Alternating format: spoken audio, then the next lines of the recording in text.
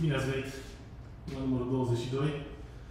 Pentru cei care nu mă cunoaște și nu prima dată, eu sunt Ștefan, organizatorul și hostul vostru.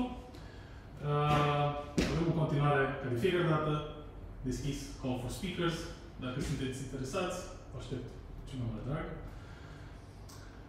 Astăzi îl avem pe Mihai. Unii dintre voi îl știu. Dacă nu știți, probabil o să se prezinte. Așa. Următorul va fi în septembrie. Următorul eveniment va fi în septembrie, undeva pe la mijloc. Și cel mai probabil va fi în online. Speakerul care l-am pregătit, din păcate nu prea poate să ajungă în Sibiu. Și atunci o să transferăm evenimentul în online. Și după aceea vom vedea. Mai avem un speaker programat și pentru octombrie și tot așa. Acestea fiind spuse, dau cuvântul Mihai. Cool.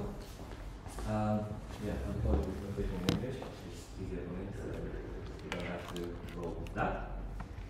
So this is going to be Elm and embracing the functional web. First thing first though, I really want to ask you guys, which one of you were, are, or are planning on being JavaScript developers? Raise your hands. Right, so the majority of you. Okay, and here's a question for you. Does this look familiar? So, person.stick is not a function. Or you might have seen this undefined is not a function, but I'm guessing at least the majority of you have seen this one before. So apparently this person right here cannot speak according to JavaScript. Or how about this one? Cannot read properties of undefined. Guessing that's a very common error you get in JavaScript. Right. So, and they are playing with a array length for variable undefined, and so on, and so on, and so forth. So, why am I mentioning this in a presentation about functional programming? Well, the subject of this presentation is going to be the Elm programming language, whose very existence is meant to rectify the errors you usually get in regular JavaScript. But I'm also going to touch in stuff you can do in regular JavaScript to kind of be a lot safer. And I'll be making some parallels to React, since they tend to do the same thing. And you can have your React applications do something very similar to what Elm does. Let's get the boring stuff out of the way. Hi, I'm Mihai. I work at Nerds. Probably by the fact that I'm holding a presentation of functional, you can kind of guess that I like it. Specifically, I like Elm, so the subject of today. I also like Elixir, and I also like finding new JavaScript libraries that provide you all that functional goodness in regular, plain or regular JavaScript. One good example is Lambda, so you can Google that later on. I'm not going to talk about it, but it's a very honorable mention. Right, so the $100,000 million question: what is functional programming? Is it like a God-given gift, or is it just some hippie new age stuff? The short answer to that is neither. But there are definitely some advantages you can have in functional programming. There are also some disadvantages, but it's, you cannot learn anything new unless you try to. So, first things first. I want you guys to look at this piece of test code and let me know if there's anything wrong you can see here. So this is a normal function, a divide function, that takes two numbers, a and b, and returns another number. Anything looking wrong with that? Not really, is it? And yeah, I mean, if I call divide of 5 and 2, we're going to get 2.5. Makes sense, doesn't it? But what happens if I call divide of 1 and 0? I get infinity. And yeah, that is a number, but it's a very special case number. And just by looking at this function definition, I have no way of telling that this function can return infinity. Let's look at another example. Here's another normal function, get element by id, as an id, as an array, returns the element of the array that has that id, right? Regular stuff. And once again, get element by id, 1 with an array of 1 and 2, that's 2, right? But, if I try to get id of 3, I get 1 undefined. So the same issue. I'm saying this function definition, but I have no way of telling that it could return an undefined. Now, of course, these are very, very trivial examples, but the same principle applies to very complex functions that you might see in your regular day-to-day job. Of course, there are some things you can do. For instance, here you can change the type notation to return a number or undefined, and that's probably going to show you that, oh, it can return undefined. But I found that solution to be pretty unsustainable, since when your function grows again, and you might have another special case, you just will have to update this constantly. And imagine that you're using this function somewhere, and that somewhere has to know what types it can return. Specifically talking about type languages here. And what's going to happen is you're not going to have an if statement. And if you use this function in another place, you're going to have another one, and another one, and another one, and another one, and so on. So just checking the same thing over and over and over again, right? Right, so why do I bring that up again? What would functional programming help us with to fix these issues? Wrapping. Wrapping those values into something that can tell us more about itself, right? So, for an example, I'm going to create here a type.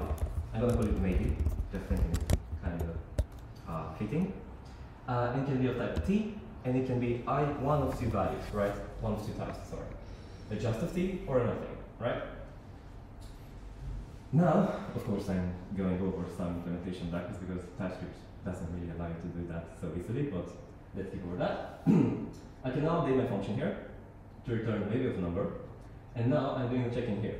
If array of ID exists, I'm going to return just of that value. Otherwise, I'm going to return nothing, right? So what difference does that make? This. If I use this function somewhere, which I will eventually do, I can just check whether the element is an instance of just, and I can print it or do whatever with it. Now, the whole difference is that now I'm doing the whole checking inside the low-level function, right? And if I have my function grow me, and they can grow a lot, the function that's using it, so like this log element function, will not change. The typing we return will be the same, right? So this function only knows that get element by ID can return a just if everything was fine and nothing if something went wrong, right? It doesn't care about what's happening deep down. And sure thing now, I can, for instance, say, oh, that element has also to not be a null. And same thing, I can, and now my function that's using this isn't going to change. It's going to be the same function signature, nothing changes, only the inner function implementation. I can go ballistic here and also inject a function that checks whether the condition is met, and once again, nothing changes. So why do I talk about all this stuff? Because I want to introduce monads, which from now on will be represented through that little Haskell icon there. Now, what a monad is that is very, very basic is a wrapper. So the wrappers I was talking about. They can be a lot more complicated when you go digging into them, but for the purpose of this presentation, this is all we need to know. So there are a couple of kind of common monads. One of them is the maybe monad, so yeah, I got the name from somewhere, which can be, as we saw, a just of an A or nothing. Another very common monad you might see is an either monad. That could be a left or a right. So you'll be using this to determine your logic flow. So based on some condition, you'll be going on the left branch of the logic or on the right branch of the logic, right? And as I said earlier, they can be very complicated. I mean, digging around monads can make you feel as if you need like a college semester's worth of math to actually understand what's going on. Once again, for the purpose of this presentation, this is all we need to know. But you can definitely and should definitely look at that in your free time. So let's put a pin on that idea. We'll go back to it later on. Another very important concept I really want to introduce here is the concept of a pure function. And of course, since we have a concept of a pure function, there has to be an impure function, right? So what's going on? What's the difference between them? What's so special? What's the whole deal? when you get down to it, a pure function is a function that has an input and gets an output, and nothing else. No magic in between, no going to the database, not making HTTP calls, nothing like that, right? And very importantly, for the same input, it has to always get the same output, right? So a very trivial example would be an add function. You know, if you add 1 plus 2 together, it's going to be 3 all the time, right? So it's a very mathematical way of looking at functions, right? And why do you do that? Safety. Obviously, a function that is pure, so it respects the conditions I said earlier, is going to be easy to test, right? Because you're sure that your function has no side effects. For the same input, it's always going to be the same output, so it makes testing those functions a lot easier. Also, they're predictable, right? You knowing what it does and knowing that it won't do any side effects, you can a lot easier determine the behavior it's going to have in relation to the rest of your program or just by itself. And also, they kind of push you to respect the single responsibility principle a lot more, since there's only so much stuff you can put in the function that only gets an input and returns an output, right? So as I said, you cannot go to the database, you cannot make an API call, so they tend to be a lot simpler. But there's still a question, like, when you think about it, if you were to do that, what are the implications? Well, obviously, a lot more code, and if there's an issue with you, sorry. But there are a lot more important stuff here. For instance, when you think about it for a moment, functions that take in user input are never pure, and they can never be. Like, I have no way of being certain that the keyword the user is using is actually working properly, right? What happens if it's sending wrong signals, or it fails for some reason on itself, right? I have no way of telling that. And the other side of the coin, output, behaves in the same way. If I were to have a function that logs the string, right, that can never be pure, since I'm not sure that the monitor the user is using is working properly. Or if we go back to the web, I have no way of knowing that the user's graphics card isn't bugged and it renders stuff improperly, right? So, there's the answer, right there in the corner. You wrap stuff around, right? So you create a whole layer around your application, right? And only through that layer, your application communicates with the outside world. That meaning input and output as well, right? And the responsibility of that layer would be to take in whatever it receives, right? For instance, going to the input, and turning that into monads, into specific wrappers that your application knows how to deal with, right? Because in that case, your functions know what monads it can receive, and they know that, for instance, going back to the maybe example, you're going to get a maybe of a value, right? And that can only return just or nothing, right? So that allows you to isolate the dangerous outside world with all its uses and pesky stuff like reality, and just create a very mathematical program for you, which tends to fail a lot less than you think of it, right? So let's put a pin in that idea too. Right, so the subject of this talk, Elm is a programming language, which its own website describes as a delightful language for reliable web applications. It's been up since 2012, so that's 10 years now. And in my experience using it, it's very handy for avoiding runtime errors. Its only purpose is to build web apps, so it's very, very focused on that. You won't be able to build backends now. So I'm guessing the closest equivalent you find to that is a JavaScript framework. So for instance, React, Angular, Vue, and so on. So it has basically, it fills the same niche as those frameworks do. Now, some other things about it. It's a strongly typed language. So no going around and changing types on the fly. Also, it lacks an any type, the way TypeScript does. So it won't allow you to cheat. You have to input the correct types all the time and declare your functions with the proper typing. It has a virtual DOM the same way React does. So you have virtual DOM in which you store state of your components, and only in bulk updates do you update the actual DOM of the browser.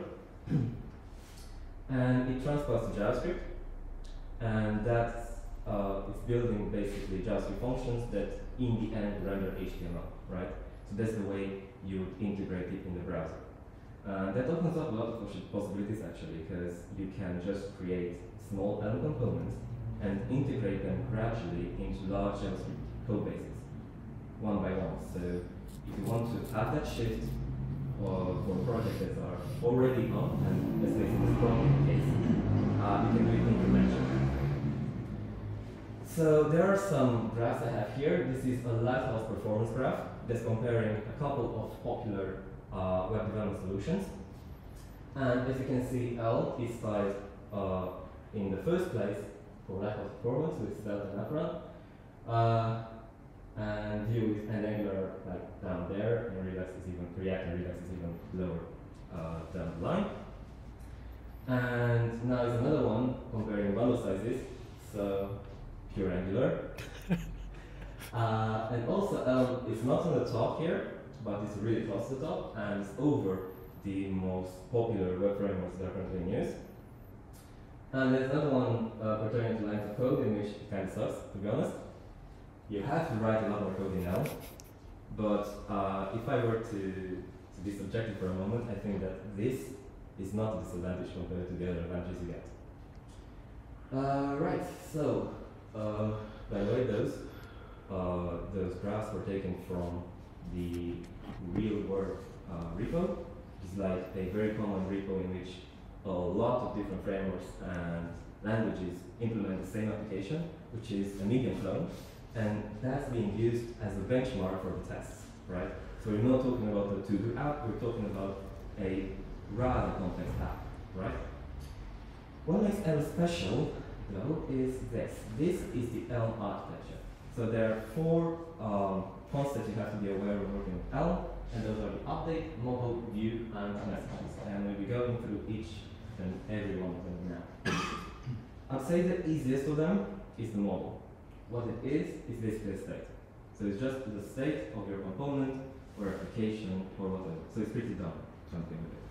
What's rather special about it is that by default immutable. And every single thing in Elm is immutable by default. You cannot change it once it's assigned. You can create only new ones. So whenever you have to update the state, you're not actually changing the existing state. You're creating new states based on the old value. So that's the model that I'm dusted for. Next would probably be the view. Now what the view does is it's taking Elm code and turning it into JavaScript and then in the end into HTML. So this would be the actual components you'll be writing, right? This is going to be your devs, your inputs, your whatnot. What's important though is that all view functions have to be immutable. As I said, everything is immutable in Elm and also pure. So your view function will not be able to do anything else than rendering HTML, right? That's it. So there's the view. Now the messages are what I think is the juiciest thing about Elm. So what messages are? They're sort of actions. If you guys have used Redux before, that concept should be familiar with you. And they look kind of like this. So it's basically in Elm type, which can be a lot of different alternatives of. So you get like get posts, get correspondence, create friendship and stuff, right? And whenever you actually do something in your HTML, so let's say you click a button or you change an input or whatnot, it's going to emit one of these messages right here, which, by the way, can have a value there. I wonder if that sounds familiar. So that's the messages. Now the update function. This is very similar to the reducer function in Redux. So what it does, plain function, which has to be pure again, is going to take the message that was dispatched. So whenever you emit a message, whenever you click a button or change an input or whatever, it's going to emit a message and trigger the update function. It will take the current state, the current model, Oh yeah, and that has to be a model, as I said. And it will take the current model of your application, right? And based on these two, it will produce a new model, right? So, as I said, it being pure, for the same message and the same model, it will always have the same resulting model, right? So it's a lot more deterministic. So that's the update. So I guess this is a beginning in the Elm architecture. So, this is a small recap. You have your model, you have your view. The view has the model as its parameter. Whenever something changes in the view, you click a button or whatever, it is going to emit a message. Emitting a message will trigger the update function, which, based on that message and the previous model, will produce a new model. Having a new model will re-render your view. So this very circular structure, which once again is very, very similar to using React and Redux. I'm making that analogy constantly because that's the way I learned that. But that still leaves us with a couple of questions, right? I mean, how do I decide that? If all my functions are pure, and I cannot do HTTP calls or anything like that, I mean, I'm in the web, I have to do that. So I don't do it. I don't do it. Also, it might be useful to access the browser sometimes. Like, a very common example is writing to the local storage. In Elm, you cannot do that natively. You have to access the JS code. And also, Elm is interoperable with JS since it transpiles to JS.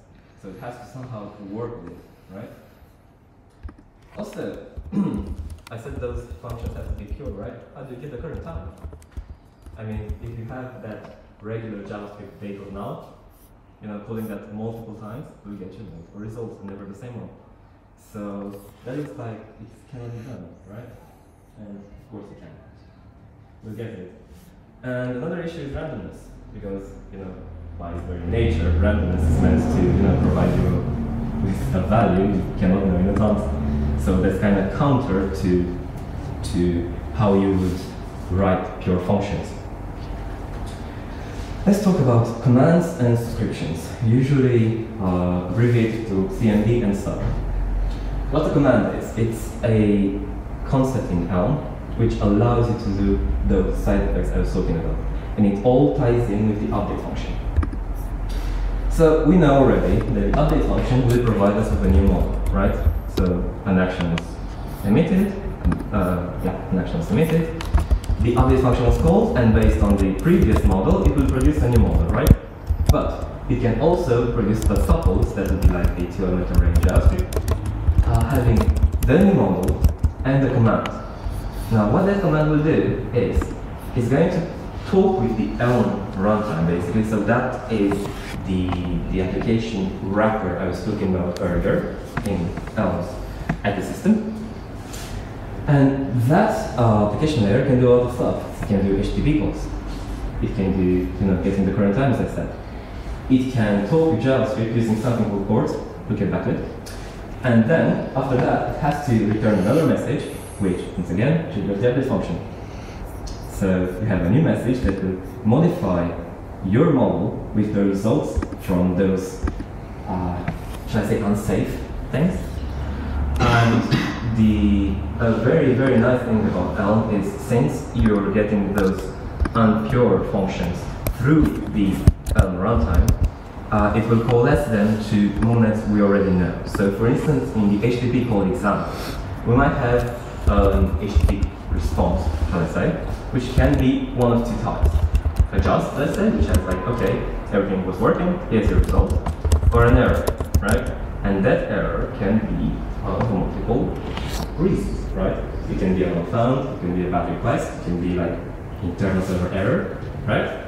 And what is cool about it is that you're not allowed to get the inner value of those wrappers unless you treat each and every one of these cases, right? It's forcing you to. You have an option of doing like a generic other, but it's forcing you to do it nonetheless. So in the example of the HTTP call I was talking about earlier, you could, if you're lazy, just have on the just, push the data to the model, and on everything else, don't change anything, right? But the important thing is it forces you to do that if you want to get your value. So you won't be having a runtime error because of an HTTP call which has failed, right? You have to at least entertain the thought that it can fail, right? So it's kind of tying, it's kind of, you know, pulling the rug from under your optimism, like the way we kind of write code most of the time is not letting you do that. And the compiler is very strict, so you have to play by its rules, otherwise you're going to complain a lot. So, there is a side note about the port I was talking about earlier. Ports are another concept that allow you to actually communicate with JavaScript. And what they are basically are plain old JavaScript subscriptions, right? So you're declaring a port in your JavaScript code, which you're gonna have to, because you have to call Elm code. You create a subscription that's listening to that port, and whenever you push a command through that port, because commands get to JavaScript through ports, it's going to trigger the subscription, and you're going to be able to, you know, do your JavaScript stuff, like writing to the local storage as I said earlier, right? And they're also very, very useful in the subscriptions I was talking about. Because commands can allow you to trigger stuff from Elm, but sometimes you have to respond to stuff that's being coming from the outside of your application, right? So let's think of an example. Let's say I have one component that is writing to local storage, and if a certain value is inserted there, I want another one to do something, right? Now, going the other way around from JavaScript is done through subscriptions, and specifically to those JavaScript subscriptions as we're going to work with. I know it's the same term for both Elm and JavaScript, but it's going to make sense. So, a JavaScript subscription will be triggered, right? It will push stuff to a subscription in Elm, because Elm will kind of expose its subscriptions to JavaScript. And when that happens, the Elm subscription will be triggered, and it will create another message, which by now I'm guessing we know what it's going to do, right? The message from the subscription is being pushed, triggers the update function, and the whole model is being rebuilt with the value that was, you know, gotten from the subscription. So let's recap for a moment. Monads are cool, pure functions are cool, and it's cool, right? So I'm guessing now is probably the time that I talk about the cons of using Elm, because I was kind of praising it for like the whole time now. There are a couple of issues. First, if you're not already used to it, or at least the concept that it's using. So the whole architecture from earlier, or the concept of a pure function or a monad, it can be really difficult to learn. I mean, specifically if you're coming from like a very imperative programming paradigm, like if you were to write, I don't know, old MVC applications, it can be very difficult for you to get a grasp on it. So I would argue that when you do, you're gonna get used to it pretty quickly, right? Also, I would say that the compiler can be difficult sometimes. And what I mean by difficult is overly strict, which is honestly a good thing, but some people might find it as a nuisance, right? It forces you to play by rules, and that can be annoying when you're, you know, in that crunch and you just have to push stuff through the gate really quickly. But they're doing that with a specific purpose in mind, right? The purpose of you writing safer code. A con of it, which I have really no answer for, is it's still a small ecosystem. I mean, it has definitely grown a lot in the last 10 years, but it's like nowhere near JavaScript or like even Ruby. It's a lot more popular right now. And also, it's not a very, how can I put this? It's not a very, I'm gonna say, cross-domain knowledge to have. Like, if you were to learn Elm, it's not gonna help you in the backend, right? You cannot write backends in Elm. Whereas, if you were to use, you know, JavaScript, which is its own programming language, learning that can make it a lot easier for you to transition to the backend or to any other area, right? So I'm guessing that is really a con. Also, knowing the Swiss port, I mean, there are a couple of companies that are using it. I've read of a particular company called NoReading, which they're doing like online writing courses, and they've switched to Elm, and from what I read, they were making like benchmarks for like 6 years, and their legacy JavaScript code had like 600,000 or something runtime errors, whereas their Elm errors on the graph I'm talking about, but I couldn't find it again. I saw it once, but I couldn't find it again. It was like so minuscule you can barely say it. Because once again, it's forcing you to treat failure, right? It's not letting you ignore it. But they're a very, very small company compared to the, big industry people. So yeah, you're probably not gonna get a lot of corporate support. You have some plugins for your IDEs, but they're definitely community, so expect a little less quality to them. Also, you can find like stuff online. There's a lot of stuff online actually, but specifically when you get to certain niche issues, you can find it very hard to get around them, right? Or if it's like a very, very, shall I say, beginner thing, but you're like me and like bashing your head against the wall instead of reading the whole documentation first, it's going to be a lot harder for you to find what's wrong, as opposed to like, more popular alternatives. But once again, when you get the hang of it, in my opinion, it's not easy. So that would be it for the theory and stuff. I actually have a demo ready for you as well. And that demo is going to be an e-commerce app which uses the backends that Radu was presenting last time. So it's called Commerce. It's a really regular e-commerce application, so we can have our products here. Ignore the images, they're randomly selected, so yeah, this one is really and when we go to one of them, we can add it to a bag and it's going to create an order. And we have here an alert which had to be triggered through one of the ports I was talking about earlier. So basically me clicking this created a command. That command did the HTTP call, right? A GraphQL notation in this case.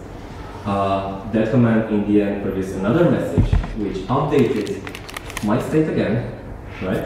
And then I could trigger the command that triggered that specific alert, right? Because regular JavaScript that can provide alerts here, only in the browser. I know it sounds complicated, but what's helpful with it is that it forced me to do stuff by the book, right? I couldn't skip steps, even though I might have wanted to sometimes.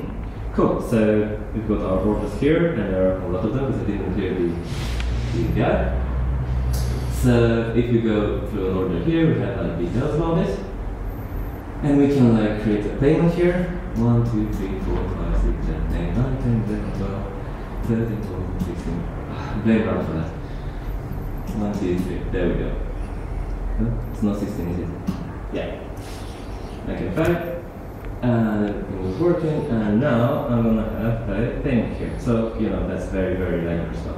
Ignore the styling, I didn't follow too much. But what happens when, if you remember from last time, there were a couple of different microservices, right? So there was one microservice called Artemis that was handling the products, another one called Melissa that was handling the orders, and a third one called Evander handling the payments. Now what's going to happen if I turn off one of those microservices? So I have this hash here, and I can stop, for instance, let's stop Artemis. So that would be the products service, right? Yeah. It's called. Sorry, I couldn't remember the name of the campaign there. And press something, and I hope it's not gonna force me to awkwardly just stop continuously over waiting for the error. Cool. Now, if we go to the product page here, probably just cached, if I just refresh it, I'm gonna get the loading, because it's gonna time out eventually, and it's a timeout of 5 seconds. And oops, something went wrong. Now, the thing is, you would obviously create a loading state or an error state in most of the applications, right? But the thing is, almost forcing it nonetheless, right?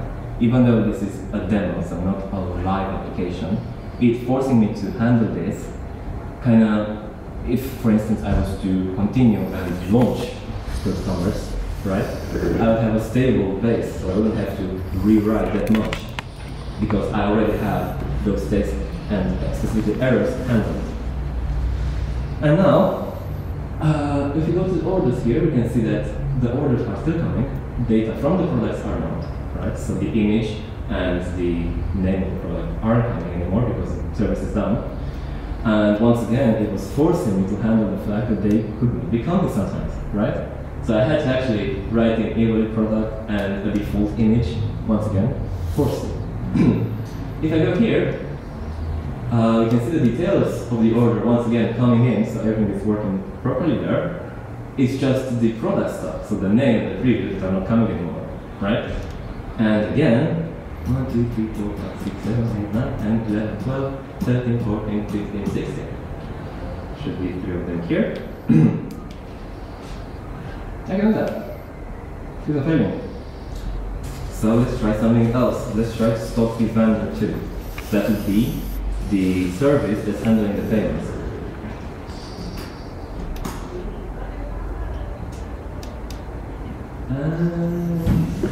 Any moment now, it should be stopping. I hope that.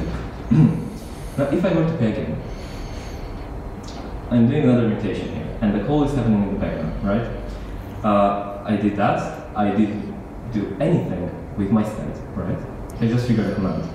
And as you can see, we have a server timeout here. Because I was forced once again to handle that error, right? Otherwise, if I were just to go with the happy flow and just, you know, go with it and my server would randomly crash on me, I would have had a very, very bad day. But now I can keep working around. I mean, the orders are still coming, so I can, you know, look at the big red thing. And of course, this is cached again. Once again, it will be loading, and the query will eventually time out. Nothing's there, right? But the important thing is that even though some parts of your application might be failing, the rest is working, right? No matter what happens in the backend, our front end is working. And that's important, because if the user was to see this, it's a lot better than seeing, you know, nothing because your runtime JavaScript failed. Right, so I'm guessing that would be it. I'm gonna just have this touch again. And I'm waiting for questions. If you guys have any questions. Can you show us some code? Yeah. Everything here is up on the Fruit Commerce GitHub organization. So let me quickly go there. So the same place where a lot of stuff is. There's a web repo here, which I will eventually document properly. But what the code looks like, okay, so for this specific application, I did some custom configuration. What I did was adding scaling with CSS for styling, and I also configured it to render my SCSS, because I want to do custom styling in SCSS. And I'm using Parcel as a bundler, as opposed to Webpack, since it already had like some really easy to configure stuff for Elm and everything else I wanted to do. So if we go here, let's say, by the way, this was auto-generated already. There's for this specific Elm framework I'm using called Elm Spa, there are a lot of configurations you can do on its own. So I have a lot less code to write on my own, which admittedly is still a lot. Like this app here, this folder is going to have like most of the stuff here. So here is a very, I'd say, well extracted view function. This will eventually go to the view function because you can build component code, right? I mean, in the view function, you can call other functions, obviously. And this somewhere up the chain is being called into a view. The view specifically for the homepage. But it can get ugly too. And I think I know exactly where it should be the pages here, which in this specific case dictates my routing. So the home page is going to be the home page, orders, it's going to be slash orders, and these ones are going to be the, slash ID. This one's kind of bad. I'm not gonna lie to you, this one's kind of bad. So yeah. This one was generated? No, this one was written by me. Pardon me. There were some things, since most of the UI I just copied from Tailwind UI, which is like a something that provides a lot of like free components already, like looking good and pages and stuff. Okay. And there was HTML, right? And I found a website that was just converting HTML to L functions for me, like just like that. So I just pasted the HTML there and copied the L function here with all the classes and everything like that. But so one more question here. So can you show us the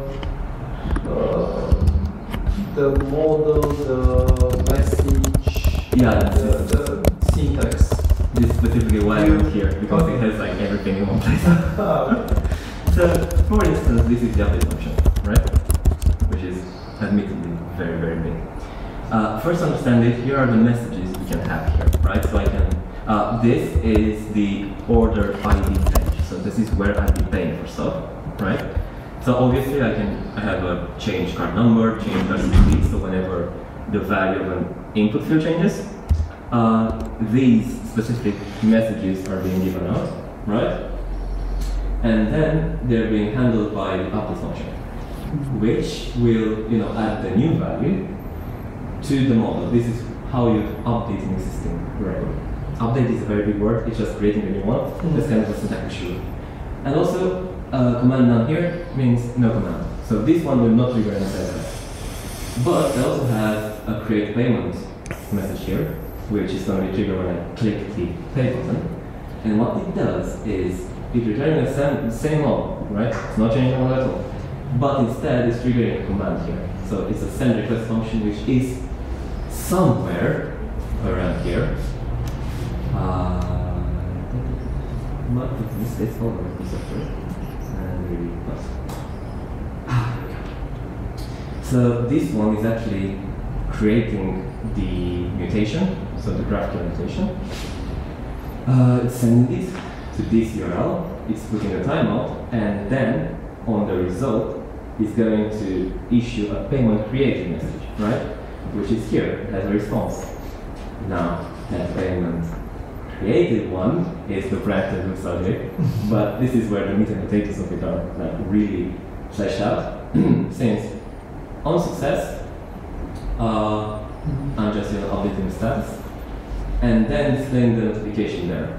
So the alert that was there, and also I can leave a hack here, and through a port I'm updating the shared state of the application, just because it was really late when I was doing this, and I didn't want to do it any better way. So that's a quick hack. And also you can see here I have a command batch because I can emit a lot of commands at once, right, from the same message. This is the other case I was talking about, because the response here can be a failure, can be a success, can be a what send I think it's called, and a loading, right? So like basically the possible states of your request, right? And since in this mutation I'm not specifically planning on doing anything with the loading and not send states, I just return the same model for them. But once again, I'm forced to handle them. So I have to, at the very least, add this, right? So we won't have any runtime errors. Got it. And one more question here. Sure. Like, what happens if I delete the line where, I don't know, the one that's called bad payload? The M language. This one, right? Yeah. It won't compile. It won't compile. It won't compile. Okay, so you need to write every time all the. Unless you do this. Okay. But once again, it's forcing me to do it nonetheless. You know? I want to have like several messages specific for the errors, specifically for developers. I could definitely, if I didn't care to inform the user of what error happened, I could have done this for all the errors, right? But once again, I have to do at least that. Yeah. It's not untreated. So yeah, this would be an update function, and the model is somewhere around. Oh yeah, there's also a new function, which just initializes the model. So not a very fancy thing there. So this is how my state looks like for this component specifically, right? So this would be an example of Elm code here. An overly complete one. Right, any more questions? Yeah, we have a couple of questions from the live stream. Sure. So, any thoughts on closure script? I haven't tried it myself. Personally, I don't really like the syntax of it since it's been inspired from list, and I really don't like those parentheses. But I do know that's the other alternative you can do fully functional using only client-side code, right? Because the other solutions for fully functional programming languages, like using things in Elixir, or I've read there's a Fable compiler. Yeah, it's a compiler called Fable for F#. Those are going to be server-side rendered. If you want to do client-side, you have to use closure script or Elm. But I haven't used closure script myself. Okay. And we have another one. Do you need something like Redux in React for handling complex state management? That's going to be subjective, but I would argue yes. Specifically because using Redux, you can have this specific architecture implemented in React, right? Even though you will not have the same type safety, for example, you can have the whole, update view structure, and the model is going to be the state, right? And you can definitely use Redux for all your components and mimic this architecture in React, which I find to be, treating failures first. I mean, this gonna get rid of a lot of runtime errors, and no one wants that. Okay. Any other questions? Do we have libraries or frameworks like Bootstrap where we can easily style your code? For instance, here I'm using Tema, Okay. but you also have stuff for Bootstrap, you also have stuff for Material, so you have most of it there. Styling itself can be done in Elm, so fully within Elm in multiple ways. There's a library called Elm UI, which tries to get rid of CSS altogether, so you can just provide attributes all in Elm. There's also an Elm CSS library that kind of just translates CSS to Elm functions, but definitely has support from Bootstrap, Material, Tailwind, stuff like that. So, yeah. You said before like many JavaScript errors are possible. A little bit louder. Okay. You said before that many JavaScript errors are composed of those null reference errors or undefined. Yeah. Do you have a place here in the app where you're trying to access some inner properties of an object? Yeah, I think so. I'm wondering if you have to wrap any inner property into any Well, since it's a strongly typed language, if you're trying to access something that's not already declared on the type there, it will fail, right? Yeah, but what if it has a null value or you don't have any concept of null here. So there's no. What if the response comes with a null? You can only have like nothing, right? For the response itself, it definitely depends on the way you handle it specifically. Like, I can show you an example, I think, for the GraphQL stuff, right? So, there are these folders here. So, Artemis folder, this is specifically for the GraphQL. And by the way, they were, again, auto-generated by the client, by the CLI, since the library I'm using basically makes a request to get the schema and then builds Elm files based on that schema. So I just use wholly Elm files declared here. But if I go to let me think something very yeah, that's been shared, and let's look at the order GraphQL here. So what happens here is it's not really a good example since these are non-nullable types on the schema itself and won't allow me to do something here. But from what I've read, if there's a nullable type, it forces you to use a maybe there. Alright, that's perfect. So you have to use the unwrapping for Absolutely. Absolutely. Whenever there's something that's like not necessarily there, you have to use it. I actually have an example of the recurse for optional parameters, right? If you want to do the parameters, you have to use wrappers. So you have like a present wrapper, it's going to be like the opposite of adjust. You wrap the value here, which is 100, into a present, right? And if you just don't want to provide it, you have to use this absent type, right? But you have to provide everything.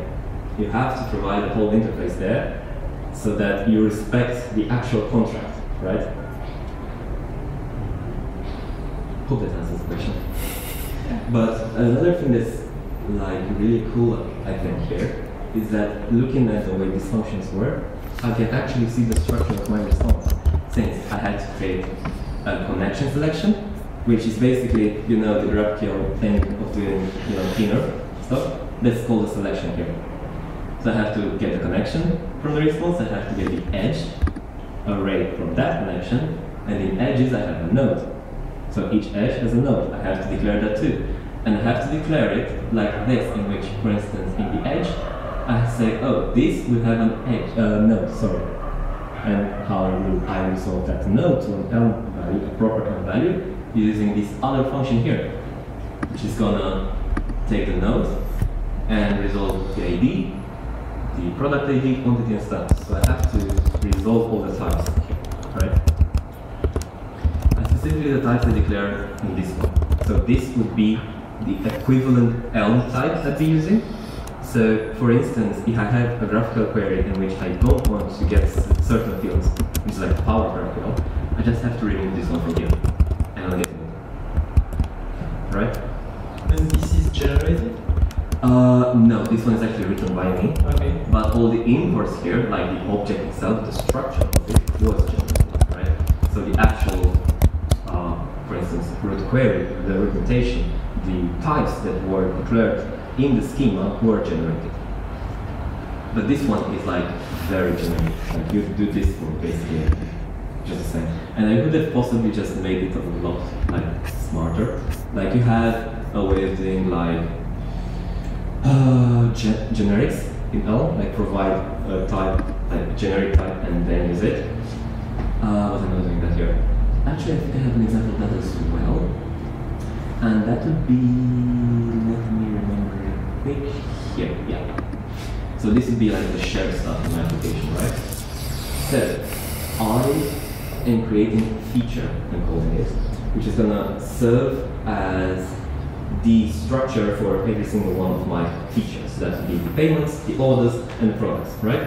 And for each and every one of them, I have a status and a list.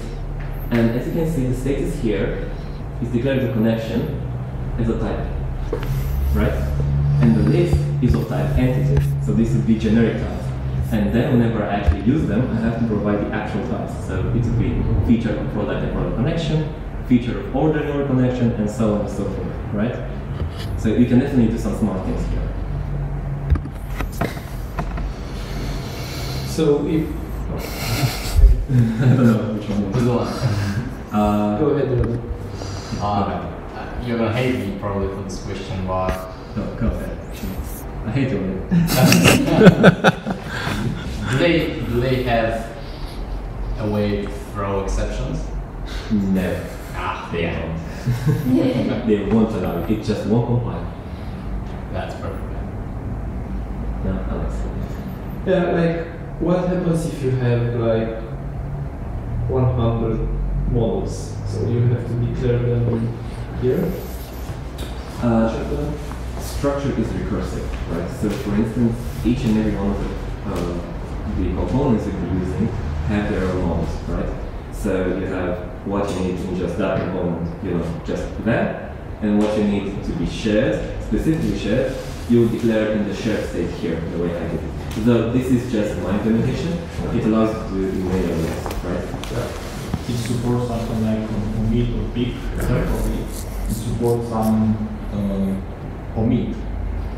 Omitting pick. No, it's Foxy that uses them. I mean, if you want to omit them, I guess you can do maybe, right? And just provide a nothing there, if you really want to omit it. But you have to let it know that this can be omitted sometimes, And do they have a strong support for monads? I mean, which monads are you working here? The one I've been using mostly are maybe and either, and of course you can declare like your own stuff.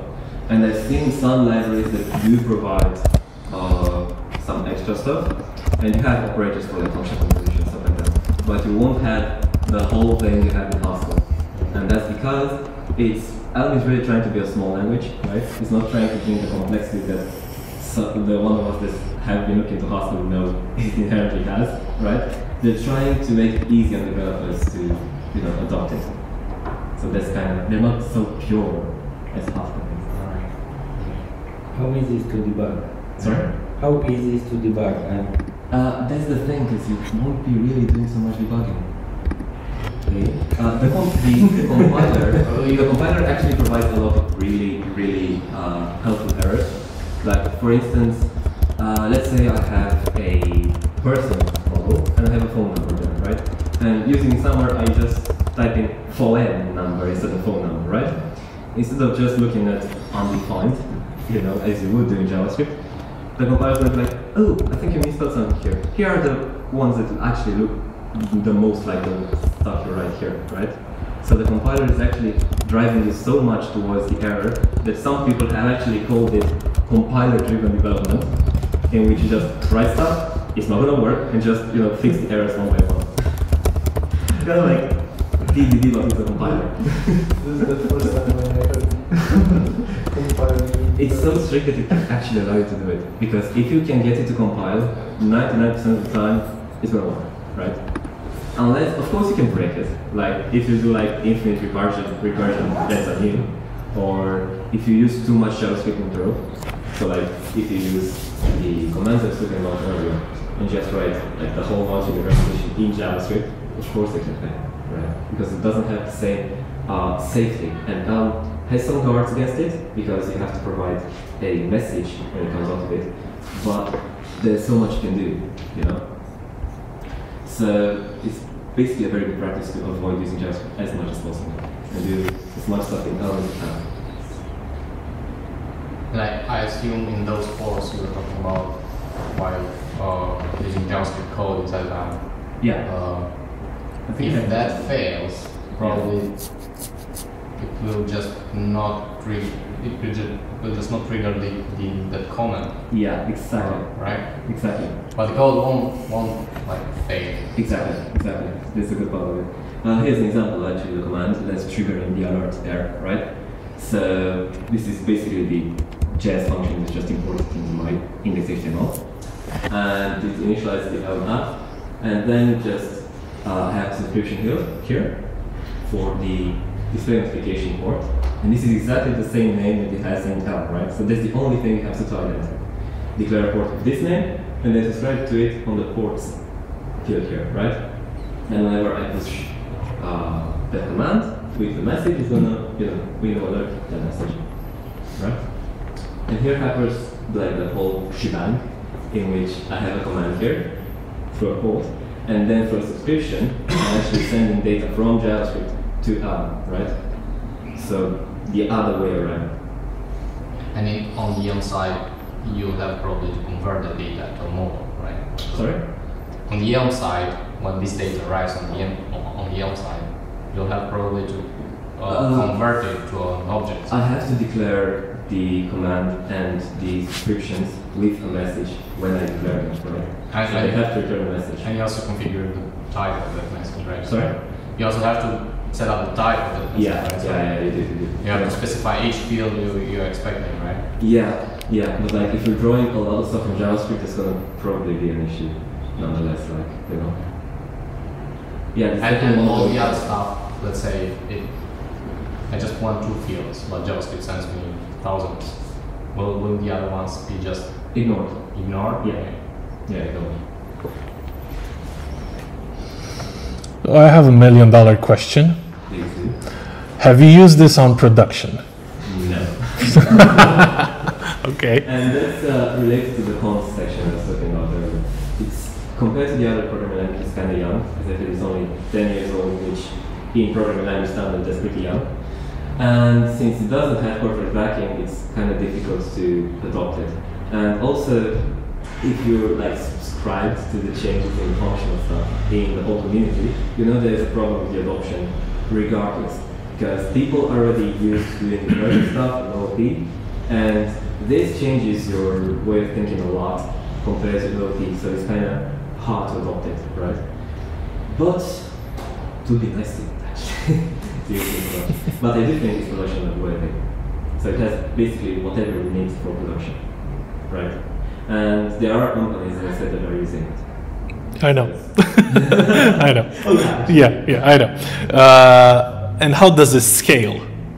Sorry? How does it scale? Well, basically, since it just goes into JavaScript in the end, it's the same thing as you do with JavaScript. Yeah. Right. So it's not anything special about that.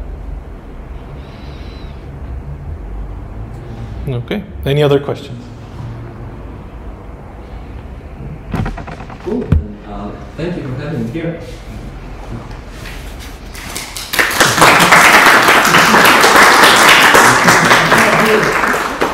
Cred că putem să ne întoarcem la până, da? Bine regulă. Mulțumim, Mihai. Mulțumim, Mihai. Da, excelent. Mersi că ați venit. Următorul, chiar acum am verificat, va fi în 22 septembrie, dacă nu greșesc, și vorbim despre API security. Deci, poate vreți să participați. Fiind și online, n-aveți nimic de pierdut. În principiu tot la 7 va fi. Joia, cam ăsta e programul și mersi că ați venit. Mulțumim.